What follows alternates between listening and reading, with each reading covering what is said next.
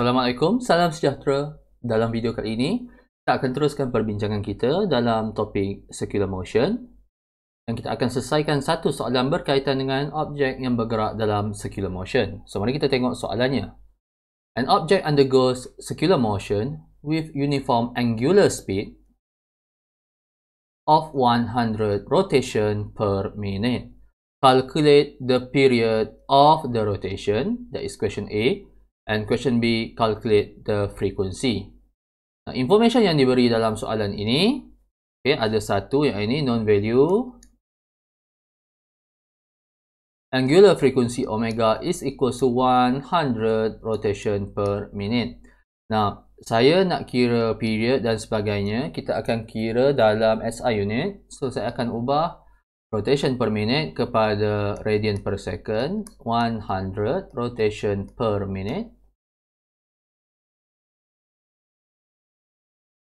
Saya tak nak minit, so saya akan letak atas. Saya nak second, saya letak bawah. Rotation, saya silangkan. Saya tak nak rotation, saya nak tukarkan rotation kepada radian. So, supaya kita ada unit radian per second. So, kita masukkan conversion factor. 1 minute is equals to 60 second. 2 pi radian is equals to 1 rotation. So, di sini kita boleh cancelkan unit minutes dan juga kita cancelkan unit rotation. Untuk kita dapat value omega is equals to 10.47 radian per second. So, di sinilah baru boleh kita cari period. Now, the equation of period for an object moving in circular motion is given by 2 pi over omega. So, di sini kita cuma perlu masukkan saja value yang kita dah ada. Yang ini 2 pi over 10.47 radian per second.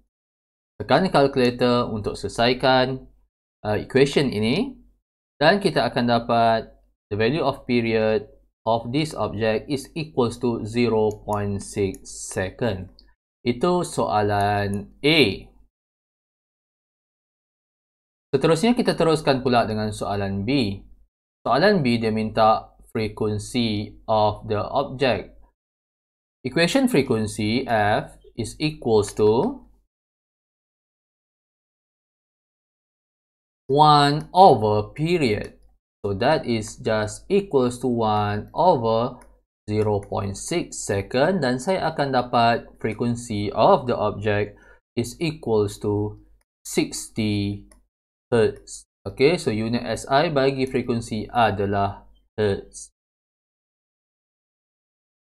Itu saja untuk video kali ini. Sekiranya ada apa soalan, boleh tanya saya di dalam ruangan komen.